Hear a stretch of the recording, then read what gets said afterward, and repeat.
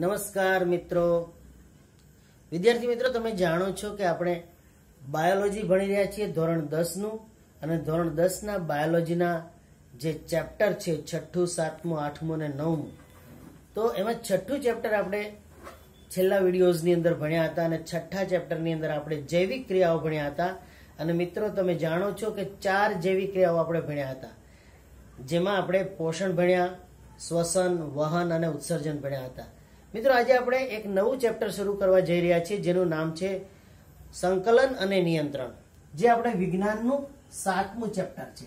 એ chapter number છે 7 અને એનું નામ છે સંકલન અને નિયંત્રણ, કંટ્રોલ એન્ડ કોઓર્ડિનેશન. સંકલન અને નિયંત્રણ. મિત્રો, તમે જાણો છો કે આને આપણે જૈવિક ક્રિયામાં સમાવતા નથી. પોષણ, વહન, શ્વસન, ઉત્સર્જન એ બધી જૈવિક ક્રિયાઓ છે. એ બધી ક્રિયાઓ સાથે મળીને શરીરનું રક્ષણ અને જાળવણી કરે છે. આ ચેતાતંત્ર સાથે સંકળાયેલી ક્રિયા છે. તો સંકલન અને નિયંત્રણ એ આપણા શરીરનું ચેતાતંત્ર અને અંતઃસ્ત્રાવી તંત્ર છે. એટલા માટે આને આપણે જૈવિક ક્રિયા એટલા માટે નથી કહેતા કે જો માણસનું ચેતાતંત્ર બંધ થઈ જાય તો એનું મૃત્યુ નથી થતો. આપણે જાણીએ છીએ ઘણા લોકો બ્રેન ડેડ હોય, અકસ્માતની અંદર બ્રેનની અંદર ઈજા થાય અને બ્રેન ડેડ થઈ જાય. ડોક્ટર જ્યારે કોઈનું ઓપરેશન કરે ત્યારે તેને બેહોશ કરવા માટે એનું ચેતાતંત્ર બંધ કરી દે. ડોક્ટર ઓપરેશન કરે ત્યારે પેટ કાપે, હાથ પગ કાપે, પરંતુ એને પેશન્ટને કંઈ દુખતું નથી. કેમ નથી? એને ઈજા નથી, દર્દ નથી થતું. એનું કારણ છે એનું ચેતાતંત્ર બેહોશ કરી દીધું છે. એટલે બેહોશી છે, ચેતાતંત્ર બંધ થવાથી મૃત્યુ થતું નથી. એટલે આપણે જૈવિક ક્રિયાને ન ગણી શકીએ, પરંતુ આના વગર જીવન ચાલે નહીં. એટલા માટે તો બ્રેન ડેડ લોકો હોય ને, એના સગાવાલા એના શરીરના અંગોનું દાન કરતા હોય છે. કારણ કે બ્રેન ડેડ થઈ ગયો એ માણસનું ભલે શ્વસન ચાલુ હોય, પોષણ ચાલુ હોય, વહન ઉત્સર્જન ચાલુ હોય, પણ તે કોઈને ઓળખે નહીં, આંખો ખોલે નહીં, એટલે એને કોઈ જાતનું જ્ઞાન નથી. પછી એનું જીવન મૃત્યુ સમાન જ ગણાય. એટલા માટે એના સગાવાલા, જેનું બ્રેન ડેડ થઈ જાય ને, એના સગાવાલા, એના કુટુંબીજનો એના શરીરના અગત્યના અંગોનું દાન કરે. હૃદયનું, કિડનીનું, લીવરનું, આ બધાનું દાન કરે, જેથી આવા અંગો બીજા વ્યક્તિને આપવામાં આવે તો એને જીવનદાન મળે. તો આવું સરસ મજાનું ચેતાતંત્ર આપણે ભણવાના છીએ. અને મિત્રો, ચેતાતંત્ર એ એકદમ એટલી સરસ મજાની પ્રક્રિયા છે કે ચેતાતંત્ર એટલે પ્રતિચાર આપવાની પ્રક્રિયા. આચારનું વિરોધી છે પ્રતિચાર. આજે પર્યાવરણના કેટલા બધા પરિબળો છે જે આપણી ઉપર એટેક કરે અને એની સામે આપણું શરીર પ્રતિચાર આપવા માટે હલનચલન કરે. હું તમારી સાથે વાત કરું છું, સમજો કે અહીંયા મારા ઘરમાં કોઈ આવ્યું અને સામેથી આવીને કોઈએ મને બૂમ મારી, મહેશ સર, હવે આવી બૂમ મારશે એટલે હું આમ તરફ જોઈશ. તો મારું જે ડોકું હલ્યું, મારું જે આખું માથું આમ ટર્ન થયું, તો કોને લીધે? તો કે એ પ્રતિચાર હતો, પર્યાવરણની એક ઉત્તેજના હતી. આકાશમાં વીજળી થાય, આકાશમાં કડાકા થાય તો આપણે ઉપર જોઈએ છીએ. તો આ બધી જે પર્યાવરણની જે ઉત્તેજનાઓ છે એની સામે આપણું શરીર હલનચલન દર્શાવે છે, જેને આપણે પ્રતિચાર કહીએ છીએ. તો પ્રતિચાર શબ્દ, કેટલાક શબ્દો આ પાઠની અંદર ખાસ યાદ રાખવાના. હવે એક વાત તો તમારા મગજમાં હોવી જ જોઈએ કે સંકલન અને નિયંત્રણ એટલે કયા તંત્રની વાત કરી રહ્યા છીએ? આપણે વાત કરી રહ્યા છીએ ચેતાતંત્ર, અને બીજું એની સાથે સંકલન કરે છે અંતઃસ્ત્રાવી તંત્ર. અંતઃસ્ત્રાવી શું છે એ આપણે ભણીશું આ પાઠમાં. અંતઃસ્ત્રાવી તંત્ર એ પણ બહુ ઉપયોગી તંત્ર છે. આ બંને તંત્રો સાથે મળીને આપણા શરીરની અંદર જ્ઞાનની ઉત્તેજનાઓને મગજ સુધી પહોંચાડે ને આપણને જ્ઞાન થાય છે. આપણે કંઈક ખાઈએ તો આપણને ગળ્યું લાગે, કડવું લાગે, કોને લીધે? ચેતાતંત્રને લીધે. આપણને ગરમ લાગે, ઠંડુ લાગે, કોને લીધે? ચેતાતંત્રને કારણે. આપણે ચાલતા ચાલતા પગમાં કાંટો વાગે તો પગ ઉંચકી લઈએ છીએ. આપણો હાથ ગરમ વસ્તુને અડી જાય તો આપણે હાથ ખેંચી લઈએ છીએ. આ બધું કોને લીધે થાય છે? આપણા શરીરમાં પથરાયેલું ચેતાતંત્ર. તો આખું ચેતાતંત્ર આપણા શરીરની અંદર, આખા શરીરના કણ કણની અંદર પથરાયેલું છે. એટલે તો આપણને દરેક જગ્યાએ જ્ઞાન થાય છે. આપણા શરીરનો એવો ભાગ ખરો કે જ્યાં કોઈ ટાંચણી અડાડે અને આપણને એનું જ્ઞાન ન થાય? કોઈ નહીં. આપણે તરત ટાંચણી ગમે ત્યાં ટચ થાય તો ખબર પડે. એનો અર્થ એમ થાય કે ચેતાતંત્ર આખા શરીરમાં પથરાયેલું છે. અને આપણું જે આખું ચેતાતંત્ર છે ને, એ આખું મનુષ્યનું ચેતાતંત્ર મુખ્ય 2 ભાગમાં વહેંચાયેલું છે. તો ચેતાતંત્રના મુખ્ય 2 ભાગ કયા? તો આપણા ચેતાતંત્રના 2 મુખ્ય ભાગ છે. એક છે મધ્યસ્થ ચેતાતંત્ર, એક છે મધ્યસ્થ ચેતાતંત્ર, અને બીજું છે પરિઘવર્તી ચેતાતંત્ર. બીજું છે પરિઘવર્તી ચેતાતંત્ર. હવે તમે જુઓ, મધ્યસ્થ ચેતાતંત્ર, જેને અંગ્રેજીમાં CNS કહે છે, શોર્ટ ફોર્મમાં સેન્ટ્રલ નર્વસ સિસ્ટમ. આનું લોંગ ફોર્મ શું થાય?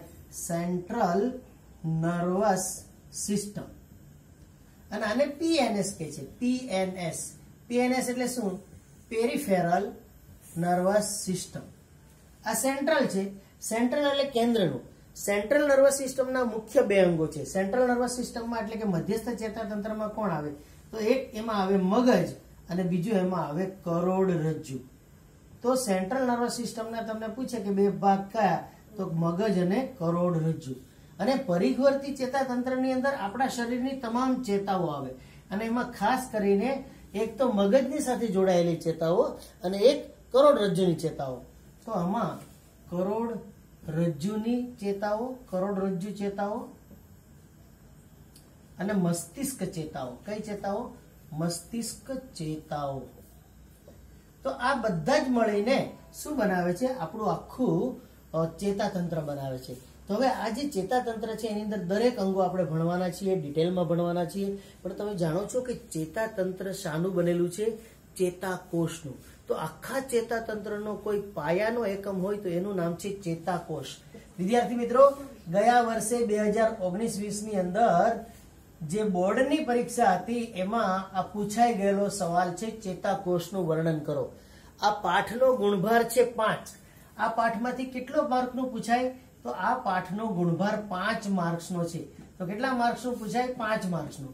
અને 5 માર્ક્સમાં પણ એક સવાલ 3 માર્ક્સનો આવે અને બે સવાલ, એક સવાલ કેટલા માર્કનો? 3 માર્કનો. અને બે સવાલ 1-1 માર્ક્સના આવે. એટલે આ પાઠની એક લીટી આપણા માટે અગત્યની છે.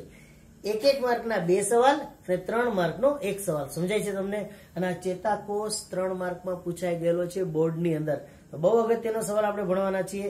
ચેતાકોષ એ આખા ચેતાતંત્રનો પાયાનો રચનાત્મક અને ક્રિયાત્મક એકમ છે.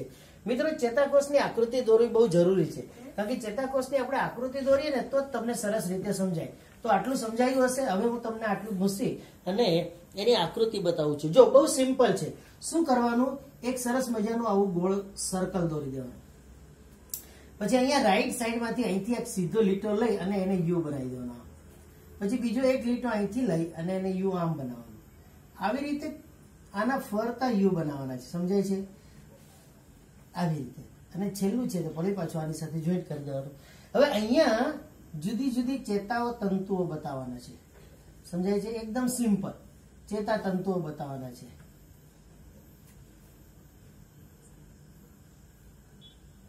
અહીંયા બતાવવાના છે અને અહીંયા બતાવવાના છે. અહીંયા છે તે આપણે બનાવવાનો છે અક્ષતંતુ. તો અહીંયા છે ને એકદમ પાતળી સીધી લીટી તમારે દોરવાની છે. 2 લીટી, ડબલ લીટી દોરવાની છે, એકદમ પાતળી. આ આપણું અક્ષતંતુ છે અને અક્ષતંતુને કવર કર્યો છે અવાહક પડ. તો આવી રીતે અહીંયા અવાહક પડ દોરવાના છે. એનું અવાહક પડ છે કોનું? તો કે આપણા અક્ષતંતુનું. આપણે દોરી રહ્યા છીએ ચેતાકોષ. જો સિમ્પલ એકદમ ફિગર છે, પણ મિત્રો સમજીને દોરવાની છે આ ફિગર. અહીંયા પૂરું થાય ને એટલે અહીંયા ચેતાનો અંત થઈ જાય. એટલે અહીંયા તમારે આવા છેડા પર આવા તંતુ બતાવવાના. તો આને કહેવાય છે ચેતાંત. ચેતાનો જ્યાં અંત થાય છે ચેતાંત. આનું નામ છે અક્ષતંતુ. શું નામ છે? અક્ષતંતુ. અહીંયા આ જે પાતળા પાતળા નાના નાના છે એને આપણે કહેશું શિખાતંતુ. શું કહેશું? શિખાતંતુ. અહીંયા છે કોષ કેન્દ્ર. આ સેન્ટરની અંદર છે તે કોણ છે? કોષ કેન્દ્ર. કોષ કેન્દ્રની આજુબાજુ કોષ રસ હોય અને કોષ કેન્દ્ર અને કોષ રસ થઈને જે આખું આ સેન્ટર બનાવે આને કહેવાય છે કોષકાય. શું કહે છે? કોષકાય. તો મિત્રો યાદ રાખો, બહુ સિમ્પલ અને સહેલું, એકદમ ઈઝી. આકૃતિ પણ તમે જોઈ ખૂબ સરસ છે. 1 જ મિનિટમાં આકૃતિ દોરાઈ જાય. ચેતાકોષની આકૃતિ ફરજિયાત દોરવાની તમારે. ચેતાકોષના મુખ્ય 3 અંગો યાદ રાખવાના. કયા કયા?